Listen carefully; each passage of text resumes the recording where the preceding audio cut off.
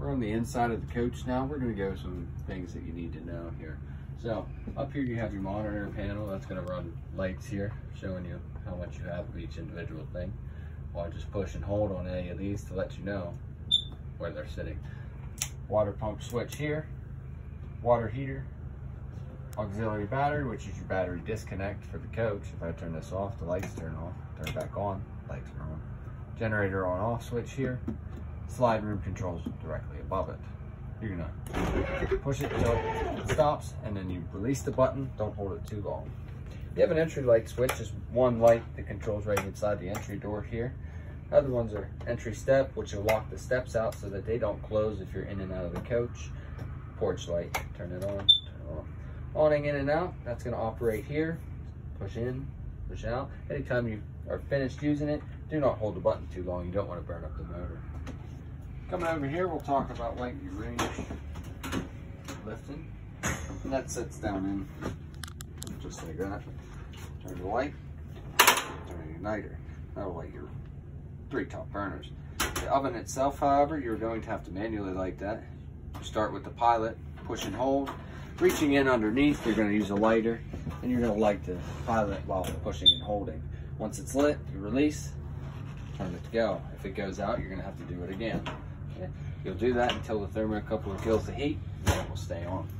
Lift, pull down. That way you don't bend the tabs. You do not have a 12-volt light and fan here. It's all done inside here. So you will need power for this convection microwave for any of its functions, which includes the light and the fan that are usually over the range in some other coaches. Down below here, there is a lever that shows you normal flow or bypass. What that is a water heater bypass for winterizing purposes. Right here is where remotes are going to be located for different things in the coach. Below that, you're going to find breakers and fuses, all labeled for your convenience. Coming over here, turn the refrigerator on. You want to see that light come on. If that light is not on, but the light inside the fridge is on, that means it's set directly to gas. You're going to prefer auto, that way it uses electricity at a campsite, and in the event the power goes out, it's going to switch to gas. Right now we're not on power, so it's going to use its gas. Any other thing to know about the refrigerator is up in the corner here is a thermistor, and that's going to read the temperature. The higher that this little white sleeve goes, the colder the refrigerator. I'll turn that off. Every customer gets a paper saying that what type of maintenance they need to perform on the coach. Then we're going to move back to hall. So coming back here, you're going to have fan mode, and you're going to want to leave that in auto anytime you want to use your heat. Okay, because if you're using gas heat and this fan mode is in the on position, if you're under power, the fan in the air conditioner is going to kick on. You're going to change your temperature here.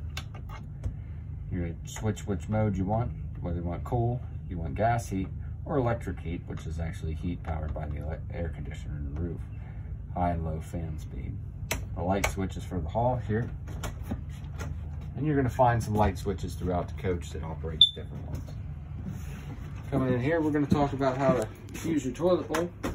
There is a little diagram on the lid that lets you know, but I'm going to explain that right now. So halfway down on this pedal has water, all the way down is flush, and there's a little bit of pressure lines from the test.